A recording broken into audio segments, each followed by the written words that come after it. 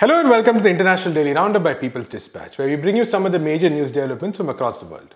Our headlines. Conservatives in the US protest lockdown measures. South Korean government returns to power with record majority. Israel raids and shuts down Palestinian Authority clinic. And Bangladesh deports Rohingya refugees. We begin with an update on the global coronavirus pandemic. Yesterday saw one of the highest spikes in new cases with over 84,500 cases added, bringing the total reported infections to 2.09 million. The number of recovered cases has crossed the 500,000 mark, with the number standing at 516,000. The United States alone added 30,000 new cases yesterday. The state of New York itself has crossed the 200,000 mark and has now more cases than any other country in the world. Even as the US continues to struggle with the pandemic, conservatives and right-wing groups are making it difficult for local and state authorities to implement containment measures. Yesterday, armed protesters blocked roads and hospital entrances and stormed the state legislature building in the city of Lansing, the capital of the US state of Michigan. Michigan Governor Gretchen Whitmer had recently joined the states that have imposed a stay-at-home order in view of the rising number of cases. The state is among the worst affected with over 28,000 cases, putting it in the fourth place in the country. The state also reported the third highest number of deaths with over 1,900 during the outbreak. However, conservative and right-wing groups have opposed measures to shut down non-essential economic activities, arguing that it hurts businesses and the economy. The Michigan Conservative Coalition, a right-wing lobby, is one of the leading opponents of the lockdown and enforced social distancing measures and has dubbed it Operation Gridlock. They are the ones who organized the large protests in Lansing. They mobilized hundreds of people to descend to the state capitol in their cars, blocking major intersections and hospital entrances. Dozens of them stormed the entrance of the Capitol building, which houses major offices of the state government and the legislature. Whitmer, a Democratic Party governor, had recently witnessed a major spike in her popularity, with recent polls suggesting that more than 70% of Michigan's residents approved of her measures. But the state's business class, many of whom support the Conservative coalition, have vociferously opposed it. Many of the protesters at the Capitol building were seen armed. Most of them held placards that had slogans like "Lock her up" and "Recall Whitmer," referring to the governor. Many were also seen with flags that had symbols often associated with alt-right and neo-Nazi hate groups in the US. In our In Focus section, we talked to Dr. T. Sundararaman, coordinator of the People's Health Movement, on the impact of the US withdrawing funding to the World Health Organization. Hello and welcome to People's Dispatch. Today, we are joined by Dr. T. Sundararaman of the People's Health Movement and the Jan Swasthya Abhiyan, and we're going to be talking about the World Health Organization in the light of Donald Trump's announcement that he's going to cut funding pending a review. Thank you so much, Dr. Sundararaman, for joining us. So the first thing we wanted to know was, of course, we've seen the political aspect of it. Trump has been trying to find a scapegoat. He's blamed China. He's blamed the WHO. He had threatened last week that he would withdraw, and finally 2 days ago he did withdraw support to WHO, that is. But in technical terms for the World Health Organization, what does a funding cut of this size and at this point of time mean? It is a serious setback because many of the WHO funds are tied funds. Right. They can't use that very liberally. When emergency arises, and much of their core works out of something called the CES funds, where each nation which is a member pays something in proportion to its GDP. Right. So not surprisingly, the largest single donor will be the US. The US has already got arrears, even before it has the tune of $200 million.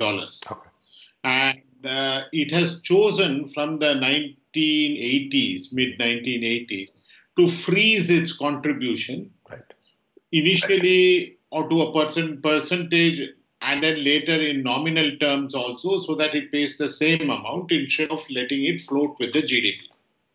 So therefore, the US instead of paying as part of the CES, it moves its contribution to what are called voluntary donations, which are basically bilateral agreements, which are signed with WHO, which are very project specific and very clearly earmarked, so that it, in effect, doesn't allow WHO autonomy on using its funds. In effect, it means the autonomy of the WHO to spend that money on its sense of priorities is completely abridged, and there are certain vertical programs that they each choose to focus on. Right. It also means that in a number of systems development areas, the WHO will be subcritical in its functioning. Now, as it stands, the US and its allies, especially in the developed world, through not only mechanisms of funding but mechanisms of bilateral negotiation, and by its overall influence, dominate every key appointment and decision making. All the resolutions are vetted by it. And therefore, it is very surprising for them to actually be seen as having been not supporting them enough. Right. The point is that currently there is a great perception of threat within the US with respect to its own rather poor performance, which is now being increasingly compared to China, much to its own. Right. So whereas they have now exceeded in deaths and in number of cases far beyond the Chinese, they need to now point fingers and say, no, the Chinese underreported. They may have, they may not have. That's beyond the point. But it is really not in WHO's remit. Does the WHO stand guarantee to the US figures or the India figures or the figures of any country? It's not within its scope. There is a diplomatic protocol. Right. It can persuade, it can negotiate. It is not like the IAEA, the Atomic Energy Regulation, that it can go in and command inspection and demand papers. It has to go by the record that are submitted. But in terms of its international commitments, it had raised it to a global pandemic by January 30th. It had already called upon isolation and identification and contact tracing as mandatory requirements. Now remember, if you actually freeze international contact travel, then there are huge economic implications, and countries do not like that being done easily, nor is it necessary unless you are unable to restrict flow from a particular country. Right. You have no visa, for example. Otherwise, and WHO has sort of quietly maintained it, even as compared to lockdowns, what are really required is the process of identifying, of quarantining, of contact tracing. These are what is really going to sustain you in the long level. Anytime now, international travel will restart, and with it, when it restarts, the virus will restart. Right. The world has lived with yellow fever for years. It has lived with Zika virus. It has lived with Ebola. We don't have to have complete cessation of international travel. Right. This is a new virus, but precautions are needed. And to that extent, the WHO had warned. So I don't think the WHO can be faulted on its performance. What is really there is a delayed response from the US in starting up testing, in starting up contact tracing, in being serious to the thing. They first started with suspending flights, but even after that, more than 3,000 flights have come in from China. And that was anyway not the main way. Trump himself came to India on February 24th. He had a major event over here with lakhs of people attended. So obviously that sense that you need an international travel restriction had not happened at that time. And it's not anybody's particular fault, because the focus of the epidemic had anyway shifted to Europe by then. China, even China's distant provinces, have not really gone into the epidemic. The epidemic has been largely confined in the Hubei province. So it was, what measures were taken are adequate as of date. Right.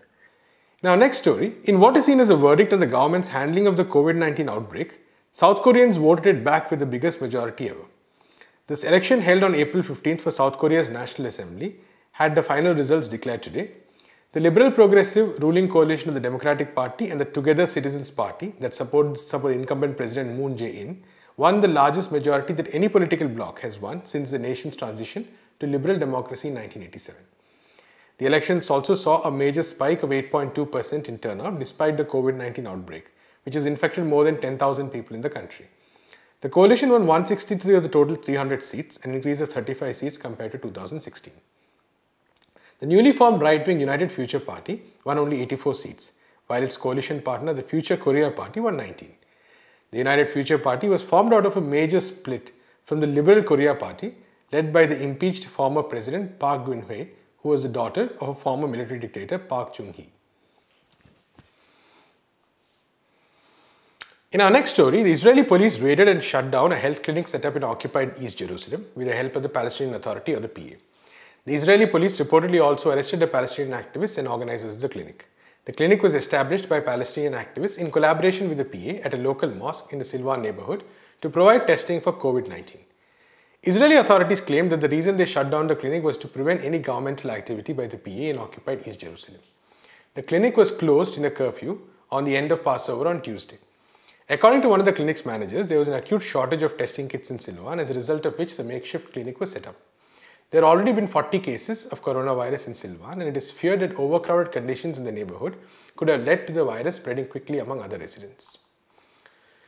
There have already been 316 confirmed cases of coronavirus in the occupied West Bank and 13 in besieged Gaza. And finally, authorities in Bangladesh announced today the deportation of 396 Rohingya refugees to Myanmar. These refugees were stranded for nearly 2 months in their bid to reach Malaysia and were rescued from the sea by Bangladeshi Coast Guards on Wednesday. A large number of those rescued are women and children. Many were also reported to be sick due to the long exposure to rough weather and the shortage of food and water. According to reports, they were attempting to escape the harsh conditions in the refugee camps in Bangladesh. Their forced deportation to Myanmar would be in violation of Article 33 of the UN Convention and Protocol relating to the status of refugees, to which neither Bangladesh nor Myanmar are party to. According to the Dhaka Tribune, nearly 480 people left from the refugee camps in Cox's Bazar nearly 2 months ago attempting to reach Malaysia. Failing to reach the Malaysian coast, they were stranded at sea. Around 24 of them died. East Asian states have imposed strict border controls as a protective measure against the COVID-19 threat. All the 3 major countries in the region, Indonesia, Malaysia and Philippines, have more than 5,000 confirmed cases. Thailand has more than 2,500 cases. On April 5th, the Malaysian authorities detained around 200 Rohingyas who were trying to enter the country. More than 1 million Rohingyas have fled Myanmar in the last decade to save themselves from persecution. Myanmar refuses to recognize them as citizens and discriminates against them on the ground of their religion. Most of the Rohingyas are Muslims. That's all we have time for today in the International Daily Roundup. To know more about these stories, visit our website peoplesdispatch.org and follow us on Facebook, Twitter and Instagram. Thanks for watching.